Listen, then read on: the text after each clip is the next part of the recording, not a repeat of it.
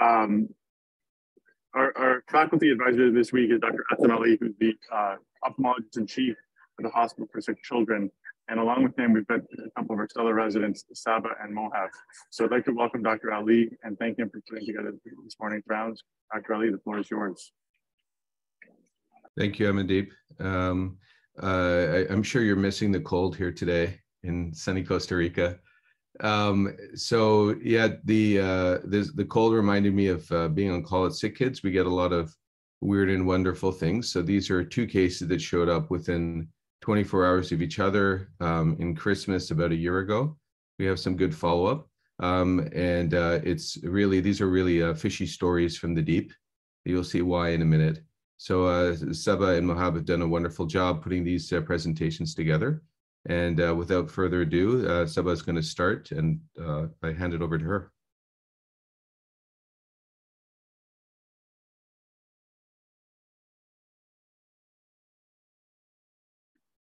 All right. Hello, everyone. Can you see my slide? Okay. Yes, we can. Okay. Hi, my name's Saba. I'm a PGY 3, and today I'll be presenting one of the cases for Pediatric Ophthalmology Grand Rounds, a fishy Christmas story, Horrors from the Deep edition. So this is a case from a holiday call of last year. So we have the presentation of a 17-year-old female who came to Sick Kids Hospital Emergency Department, the water to look for another phone that had dropped inside. While she was doing this and searching with her cell phone light, a needlefish that's pictured here jumped out of the water and stabbed her at the near the right lateral canthus. The patient herself immediately grabbed the fish and pulled it out and released it back in the water. And she noticed that she developed immediate right eyelid droop and her eye movements on the right side reduced as well from then. After returning from Cuba on vacation, she presented to a community hospital in Toronto, and she had a CT orbits done that showed proptosis on the right side and evidence of orbital cellulitis with the small retroorbital abscess. It was reported that her globes are intact and her brain parenchyma was unremarkable.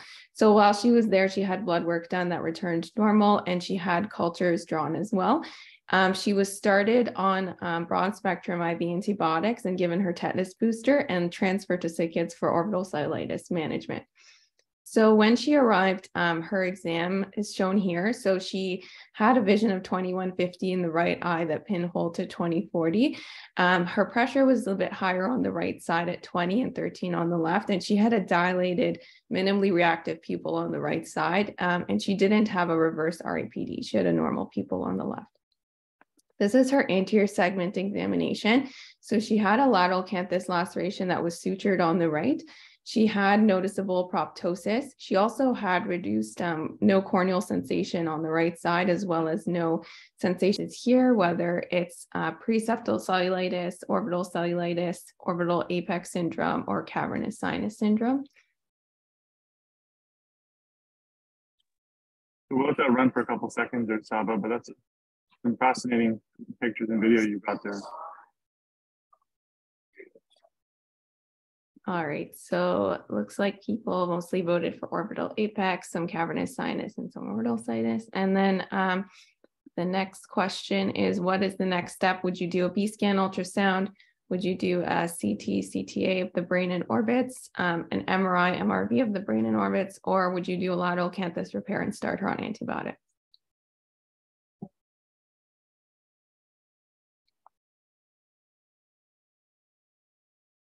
So it seems most of your audience wants to do some sort of imaging.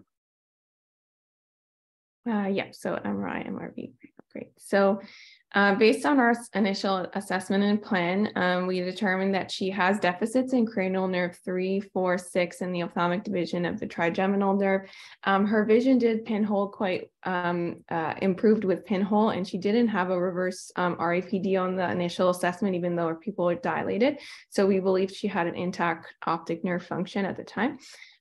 So it was determined that she has cavernous sinus syndrome and possibly overlying infection from this. And because of the history of trauma and that some time had passed since this trauma, there was a concern for either traumatic or infectious cavernous sinus thrombosis. So basically, we recommended her to continue IV antibiotics and started her on and had her do an MRI and MRV. And this was to look for several things. So one, to rule out the thrombosis that's causing possibly her cavernous sinus syndrome. We also wanted to see if she had a traumatic fistula, to see if there's been any foreign bodies from the trauma and to see if there's any intracranial involvement from the trauma itself. So looking at the imaging that she had, so she had an MRI, MRV, brain and orbits done with GAD, and this is an axial T2 scan with fat suppression, and there's 3 findings here. So one, she has pre and post septal orbital inflammation that we can see here with the proptosis compared to the left side. She had a few focal fragments along the lateral right orbit that were suspicious for foreign body that we can see here.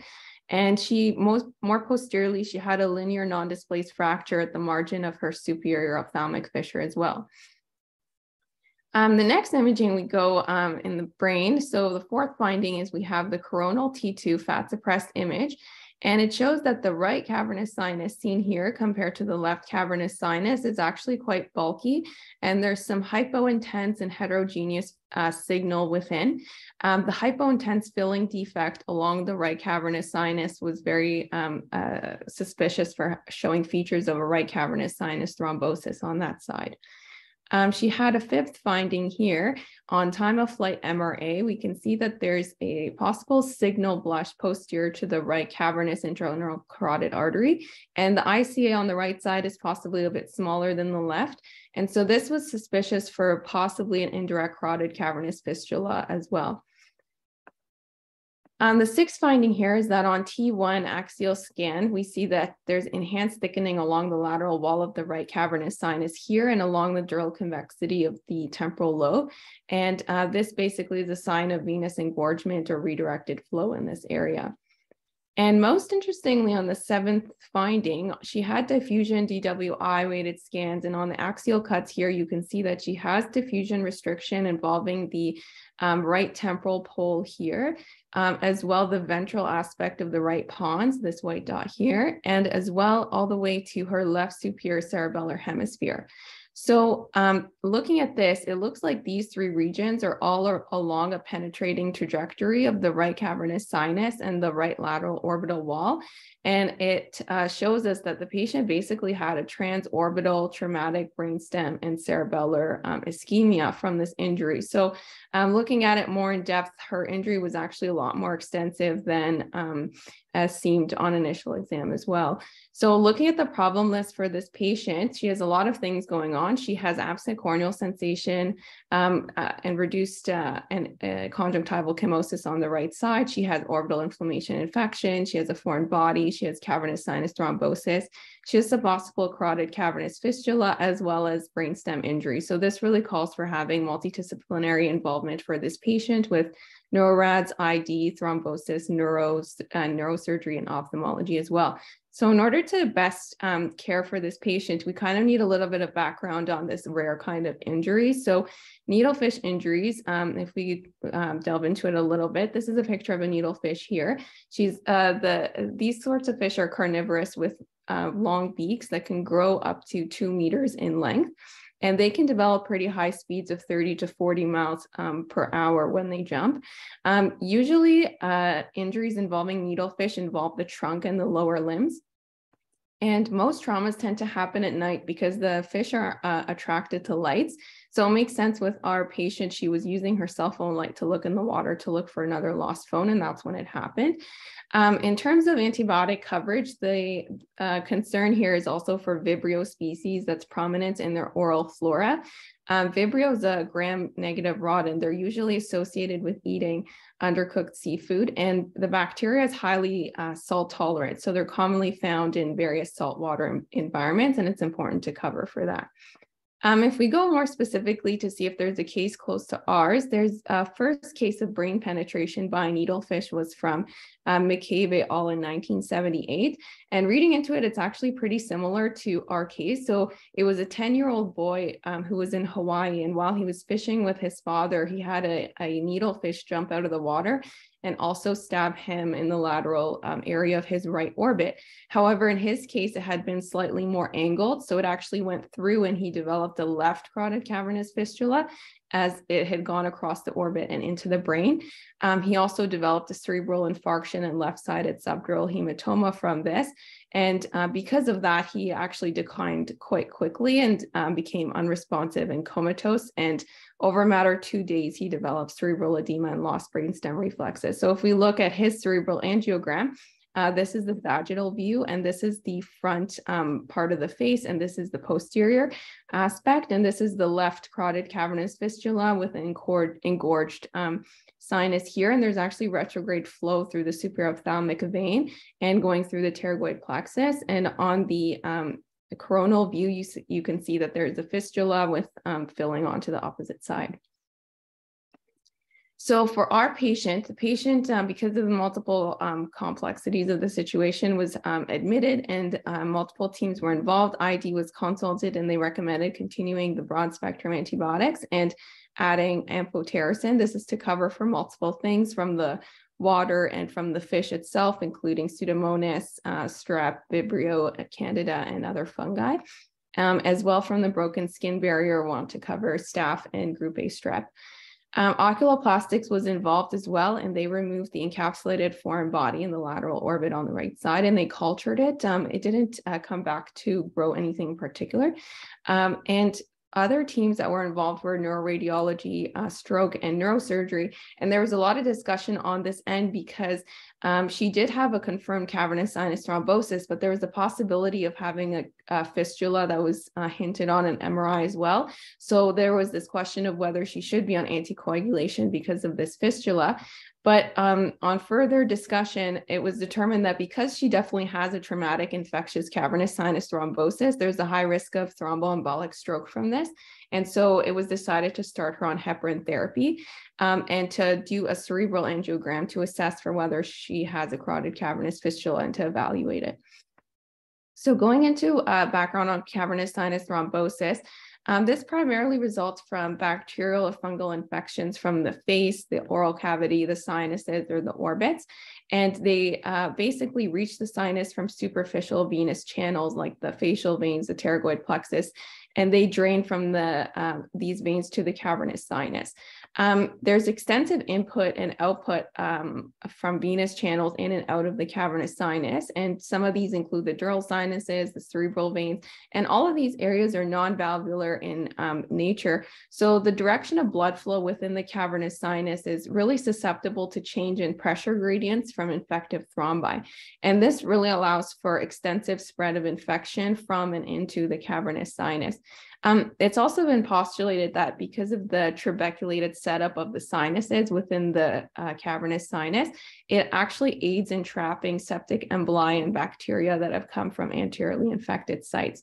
So cavernous sinus thrombosis is a potentially lethal cause of cavernous sinus syndrome, and the clinical manifestations can be rapid, like we saw in the case report, or subacute, more like ours. So the initial clinical presentation can start from fever, malaise, having unilateral chemosis, and periorbital edema that all come from basically the venous congestion and inflammation in the sinus.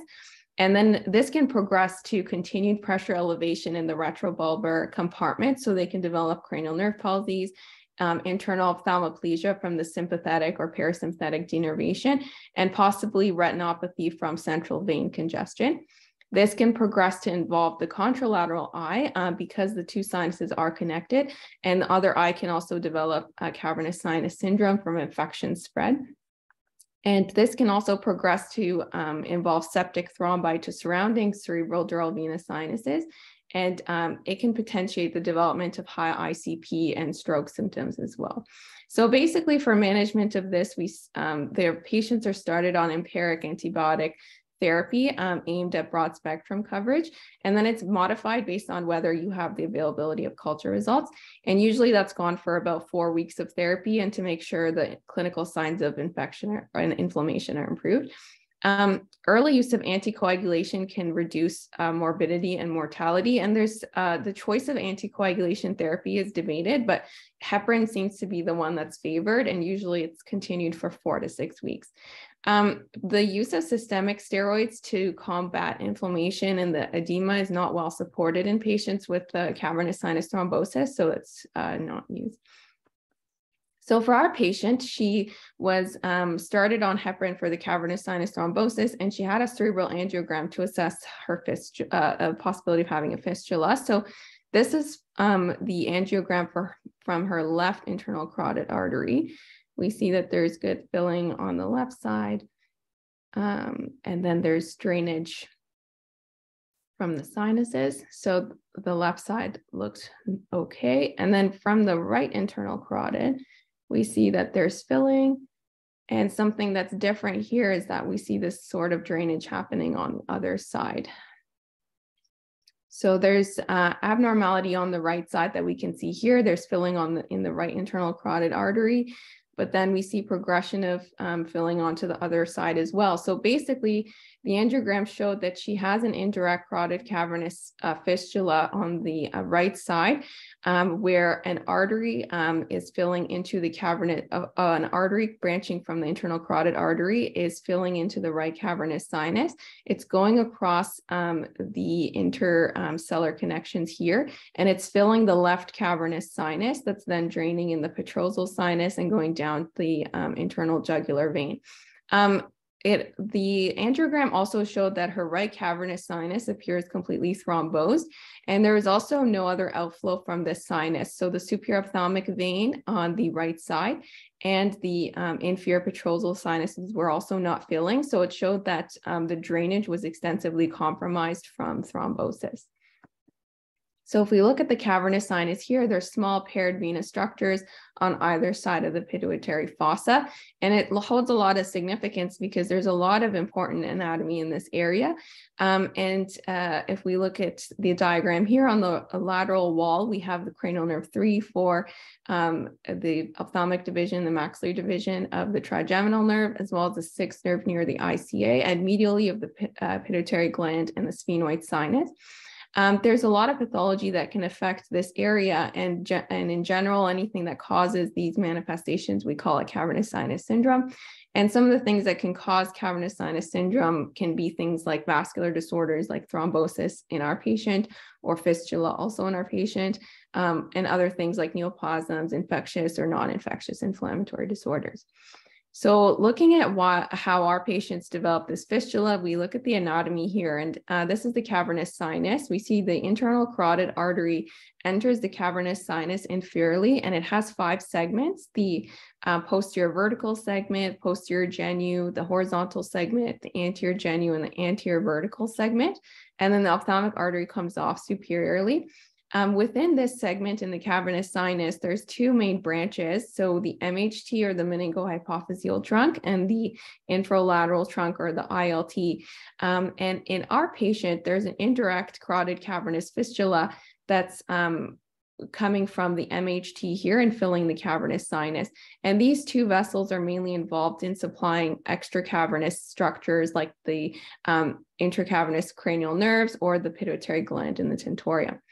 If we look at the venous system, we see that the cavernous sinus shown here and here gets a lot of output from different venous sinuses, as well as the superior ophthalmic vein.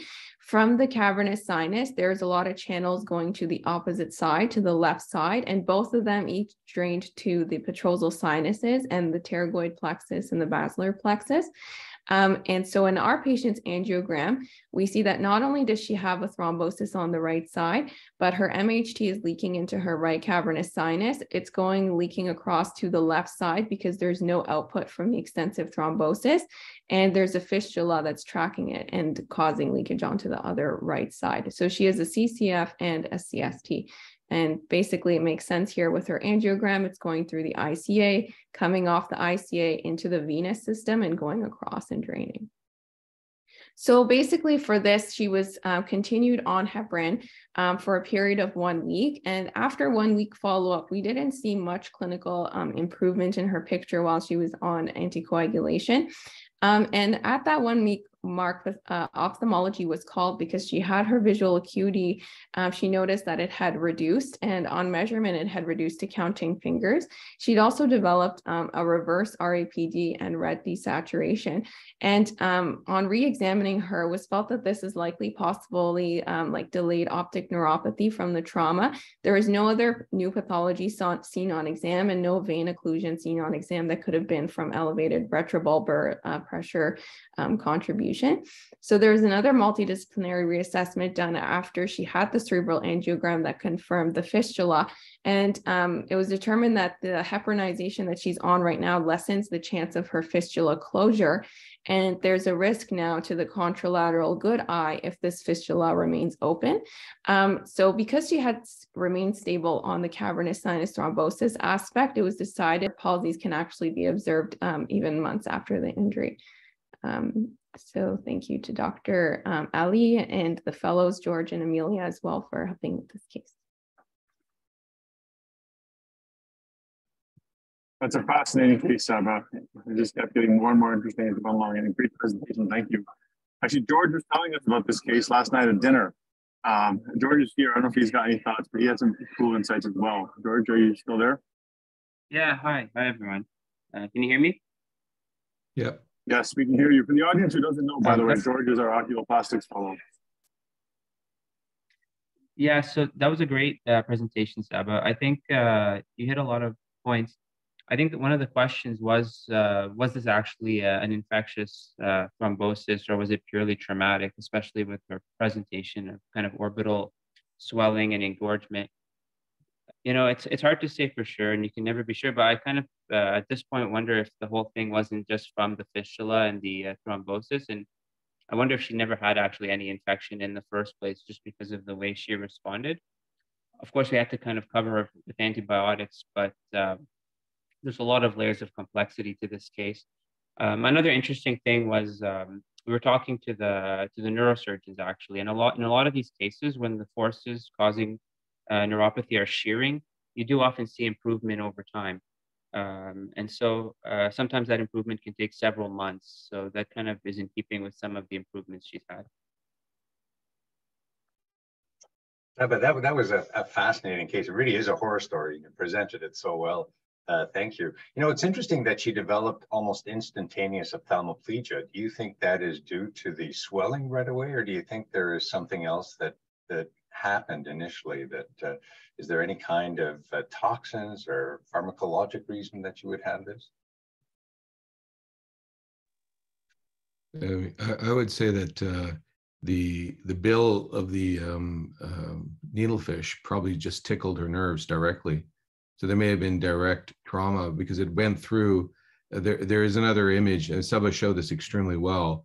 But there's images of the sort of the pons being tickled. You can see this reaction. She showed it going all the way back to the cerebellum. So that thing went in all the way. So it touched or stretched those nerves on its passage through it. And so, you know, that's probably the reason. There was just direct trauma to the cavernous sinus that caused it. That's what I thought. And I have to say, this was a group effort. George was heavily involved, as well as the residents and fellows, and also Dan DeAngelis. And I wanted to have a shout out to Ahmed. I don't know if he's there, Ahmed Almir, because he was the first resident to see this patient, and he actually knew what this fish was through his traditional knowledge of his background. He said, "Oh yeah, just be careful about fishing at night because these fish jump out at the boat." And I'm like, "What are you talking about?" He said, "Yeah, this sort of thing happens." I said, "How would you know this?" This is the first time in my life I'd ever heard about a needlefish. And so if you're ever going to Cuba, don't shine your light into the water because a fish may jump out at you. And there was the question of the foreign body that was removed. We thought that it was either, it could have been a fragment of a tooth or a chip of bone. We were never sure exactly what it was. It was just a little firm fragment. George removed it from the canthus, and she has no other manifestations that I'm aware of the brainstem injury.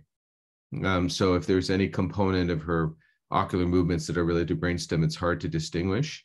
But she has no, ataxia or speech problems or anything like that. George, maybe you can confirm. You saw her last. I don't follow her anymore. Yeah, I think the last time I saw her was, I think, right before the 10-month follow-up. And I mean, she looks really great. A lot of the proptosis, I think, improved. And she still has just the aberrant regeneration, but her corneal sensation has returned. And I think that's helped a lot in improving her ocular surface. She had a lot of chemosis during the initial phase, and we had to do several tarsorrhaphies to protect from the exposure.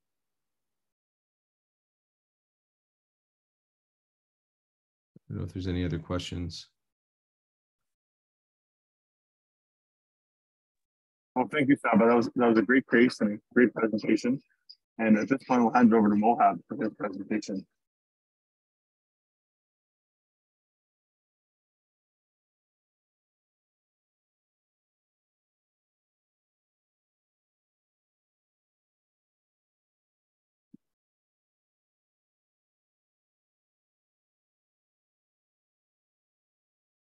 While Mohab's doing that, Saba, do you know which type of water these fish are common in?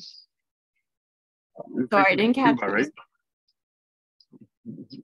Where these needlefish? Where's home for them? I know like the regions they like is like they were saying like near bays and in saltwater as well, but I don't know in particular like the geographic location where you see them. So I think it's throughout the world, Amandeep. That's why Ahmed knew about it. And I think they're scattered throughout the world. So just be careful in shallow water in Costa Rica. All right, Mohab, floor is yours. All right. Hi, good morning, everyone. I'm Mohab. I'm one of the third-year residents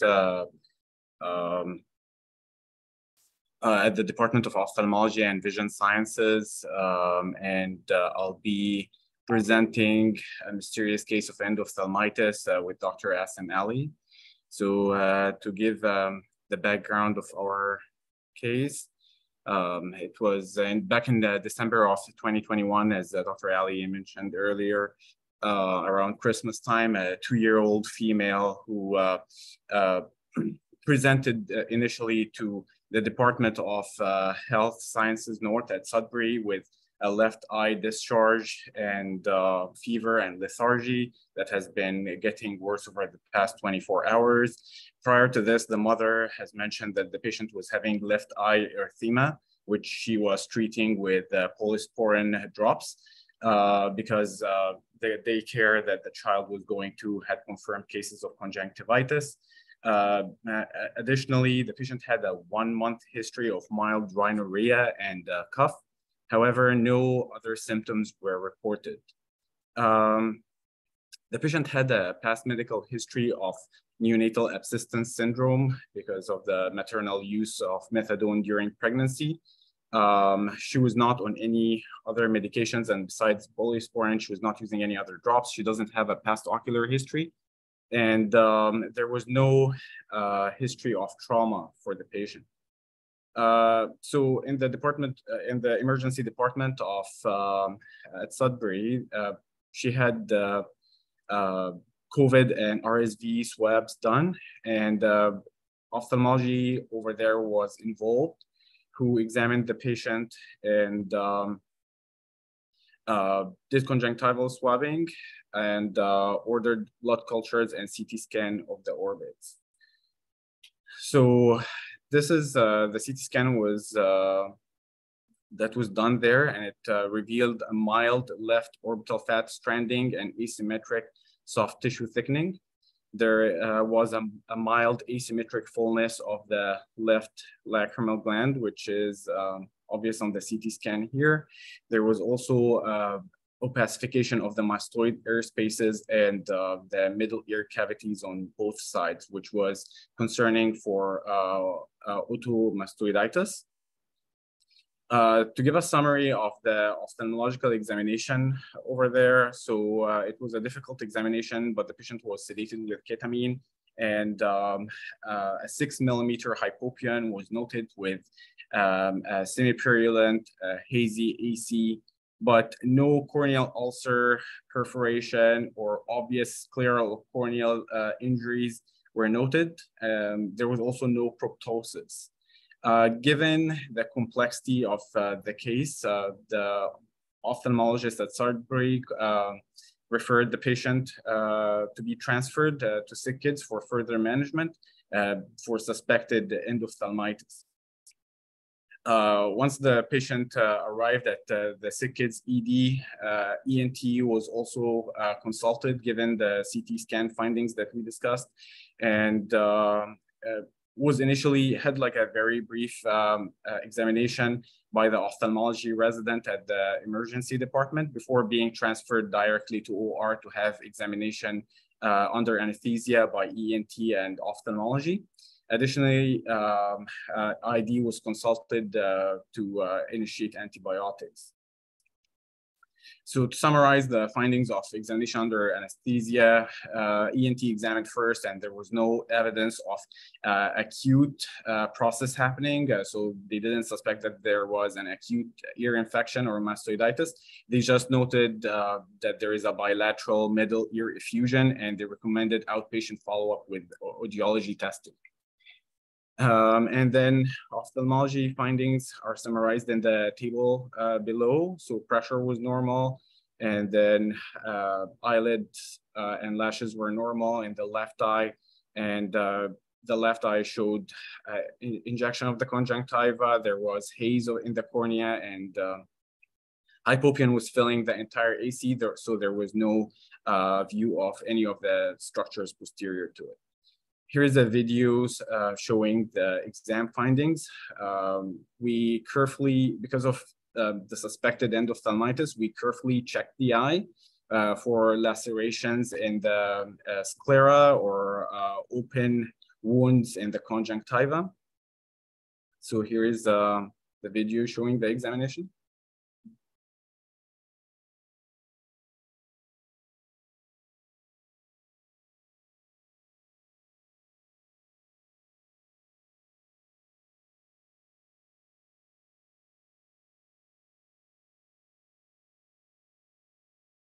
Essentially, there were no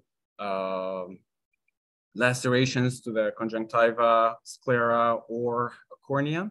So now we're gonna ask our audience the first question. So what would be the next step that you would like it to do in like assessment or management of this patient? Go ahead and inject intravitreal antibiotics, do an ultra UBM and B scan, or proceed with a pars plana vitrectomy, or do inoculation. Thanks, Mohab. You've got overwhelming support for UBM and B scan as your next step here. All right, so as like the audience has guessed, given that there was poor view of the structures posterior to the hypopyon that we have here, such as the iris and the retina, it was important to assess what's going on to make sure there are no foreign bodies, even though there was no foreign body noted on the CT scan. But it was also important to look for tumors, which could be on the differentials for the hypopyon that the patient have, and to assess the situation of the retina and see if the retina is still attached or detached. So the UBM revealed a normal appearing iris and lens, and the B scan just showed a superior vitreous debris with an attached retina. So we went ahead and did an AC wash. So after the eye was prepped, using an MVR blade, we created an infratemporal incision, and AC maintainer also was inserted through a second wound that was made supranasally. Here is the removal of the hypopyon using a vitrector from the anterior chamber.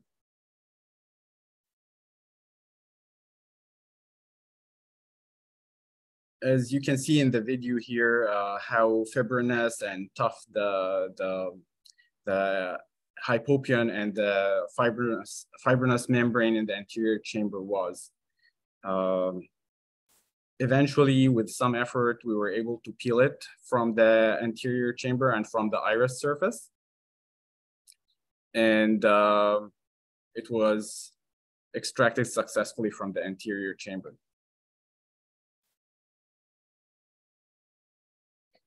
Let me just forward here a little bit.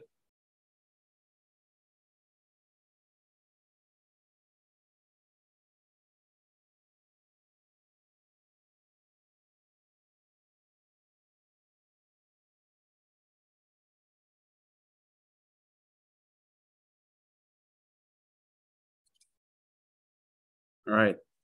So after the AC wash, fundus examination was performed, which only revealed a dark red reflex with poor view of the macula and the vessels because of vitreous debris.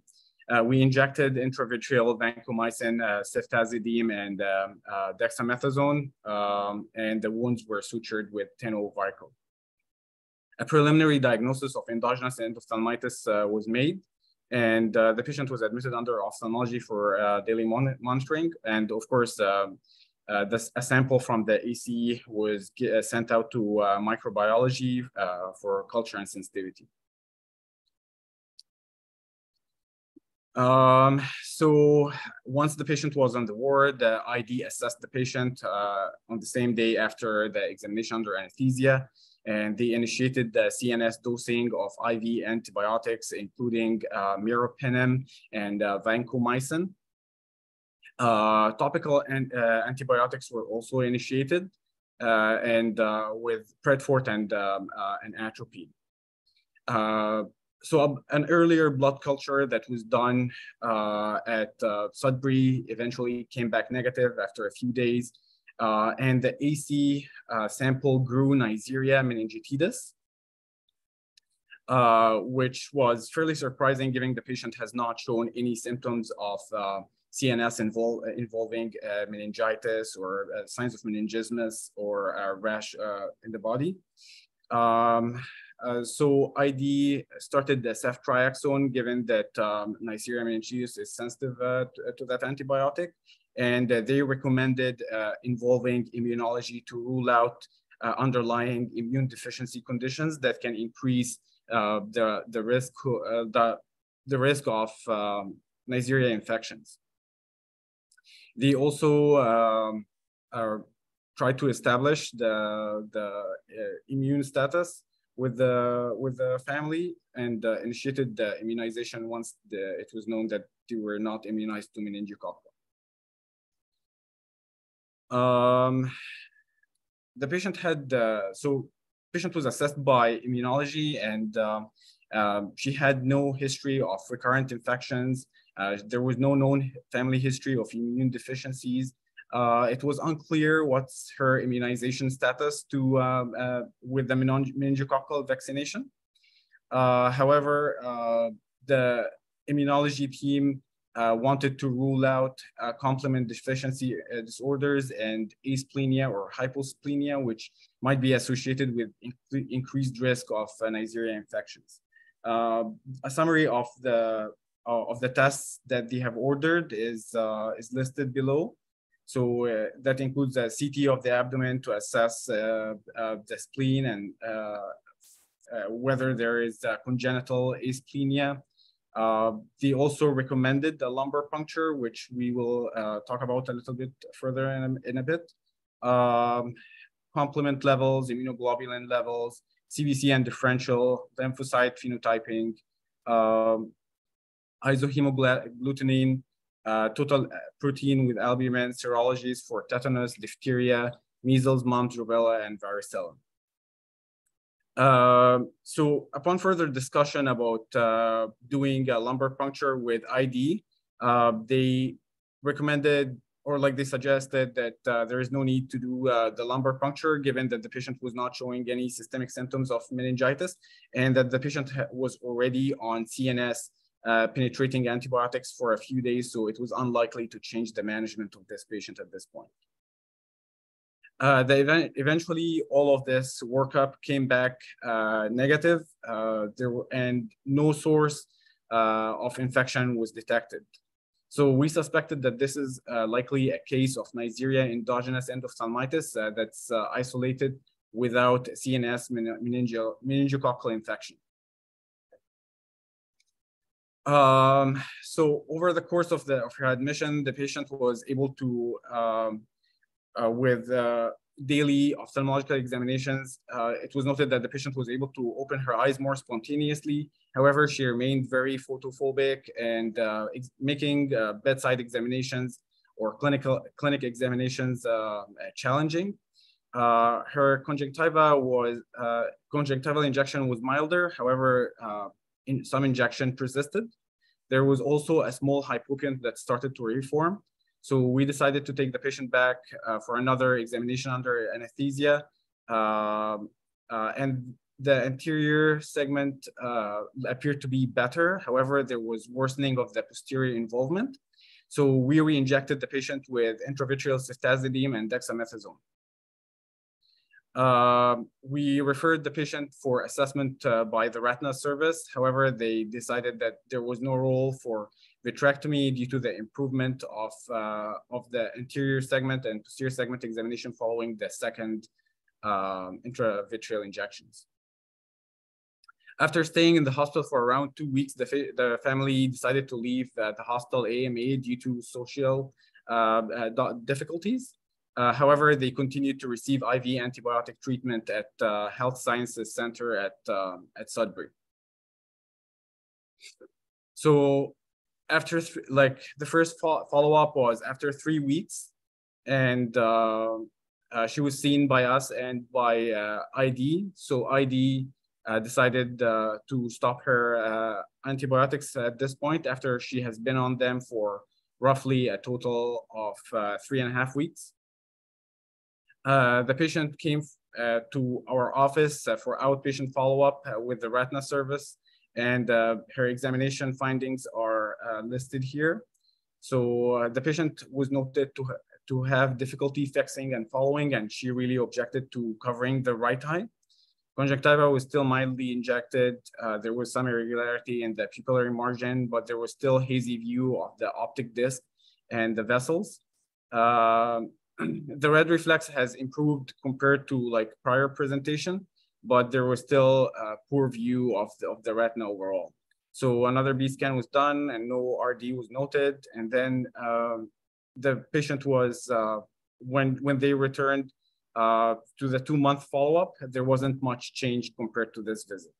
So the retina team, so first, before we discuss what the retina team did, we're gonna ask the audience what would be your next step in the management of this patient. Continue to observe, increase the topical steroids, start oral steroids, proceed with a parsplanic vitrectomy, restart IV antibiotics. Thank you, Mo. We'll let that run for a couple seconds there. Another very interesting case. Here's your results. The audience is split between observation and vitrectomy.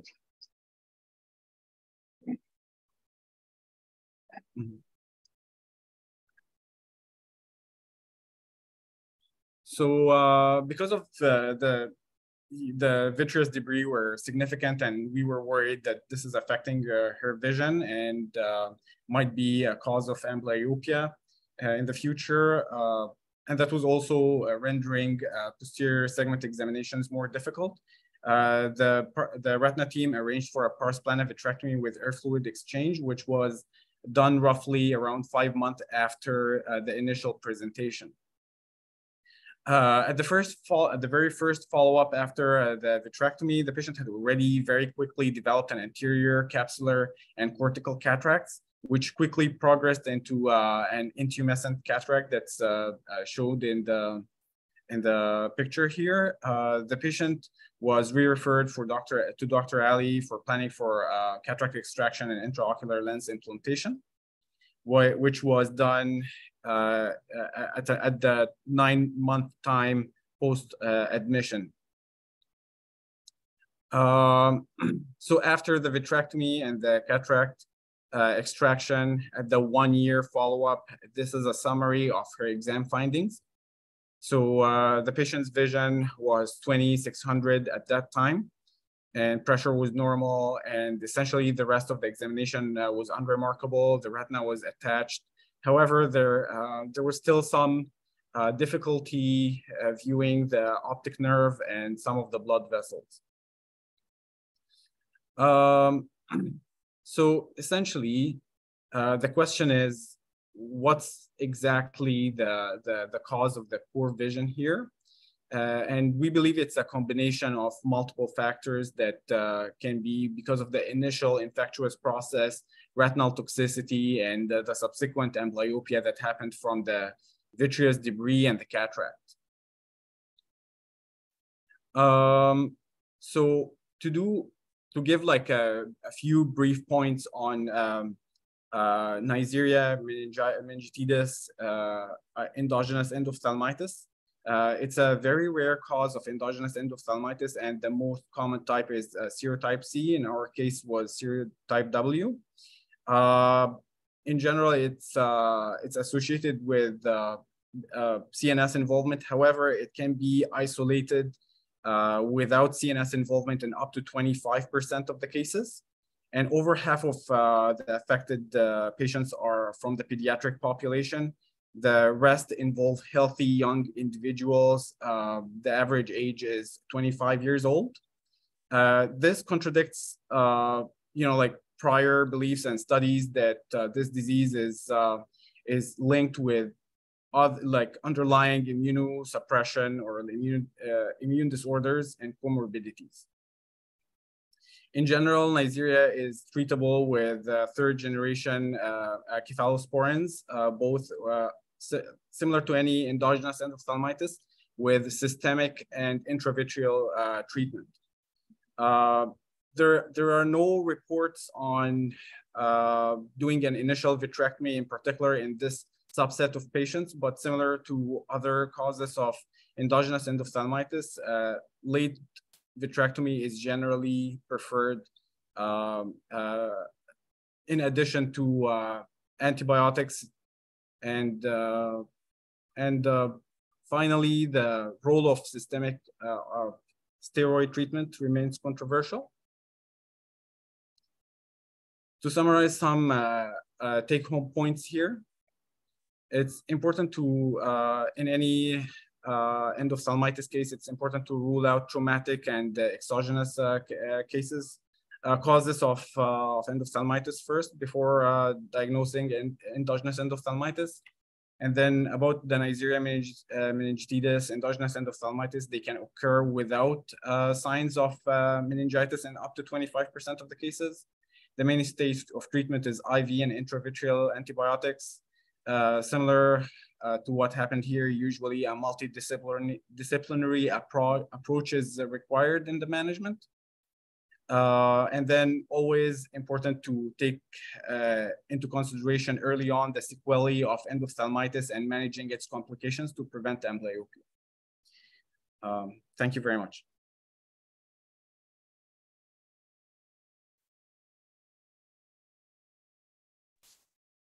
Thank you, Mo. That was a very, very interesting case. There's a comment from Dr. Ian that she might have suggested an LP earlier. As you said, you guys did consider that, but ID felt that it wouldn't change management. Very, very interesting case. I mean, both cases this morning were excellent and certainly very,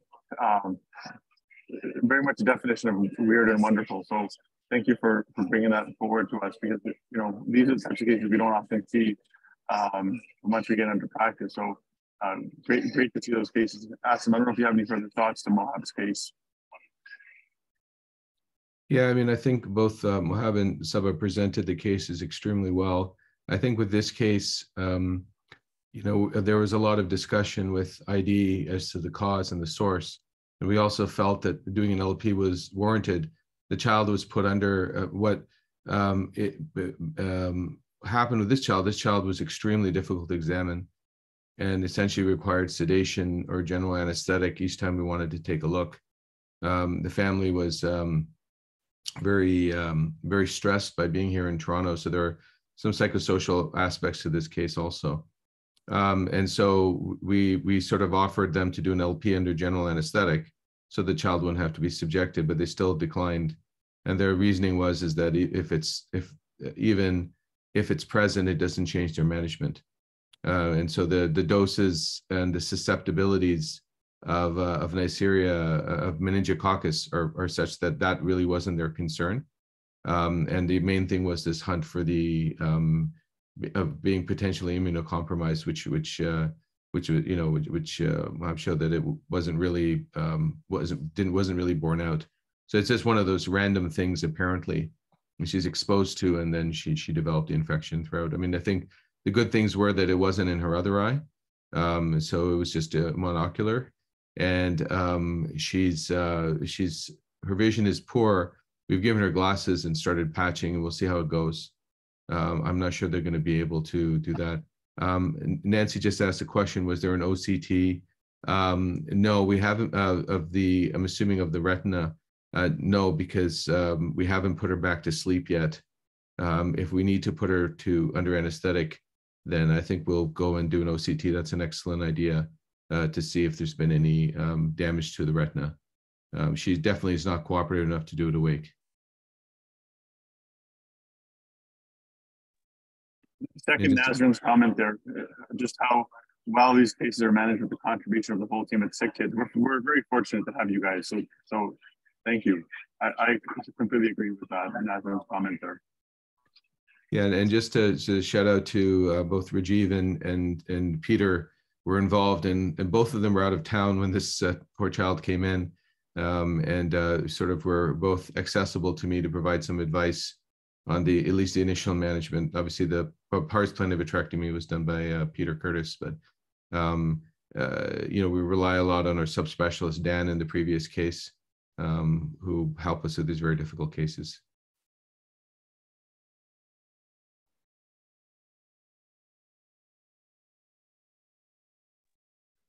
Okay, well, I don't think we have any other questions.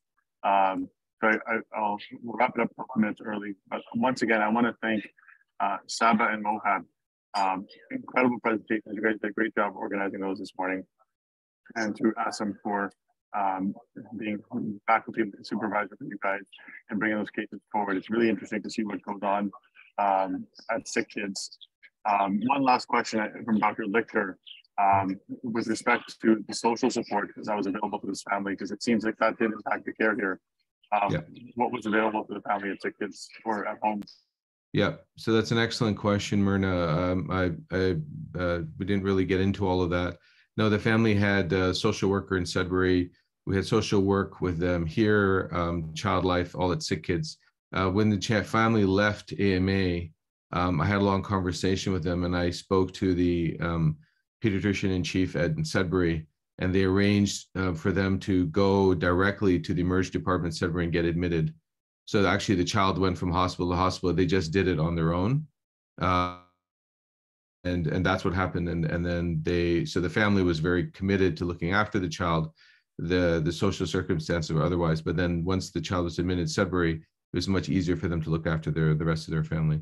So they're involved, social services, social support through social work, and the community workers and Sick Kids, they're all involved in the care of this family.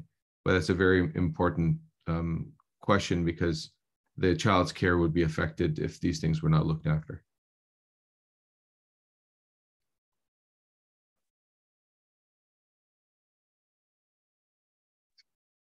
All right, well, with that, we'll wrap it up. And Asim, you wanted to add to Randall, he's right here. Randall, just say hi. Hey, Randall. Hello, how are you? All right, how are you? Nice to see you. Nice to see you. All right, guys. All right. Well, thank you for the cases. Once again, enjoy the rest of your day. Stay warm, everybody. I'll see you back at home next week. All right. Bye-bye. Bye.